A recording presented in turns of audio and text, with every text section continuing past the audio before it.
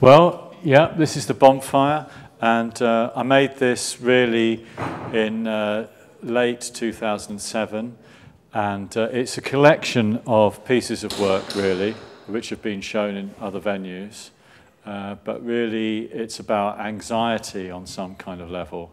And so it's a counterpoint, really, to a lot of the other pieces in this exhibition, but really it's inspired by a text message that I got on the morning of 7/7, which is when there were bombs all over London, and it was a really dark morning. And I think everybody in London was sending texts to each other. It's when texting was really big, you know. But I got lots of texts saying, "Are you okay?" And then somebody texted me and said, "Call me if you're still alive." And they both seemed quite dark and just quite crazy at the same time.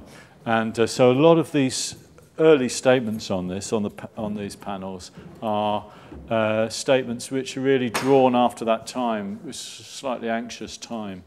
And so they're about anxiety, really.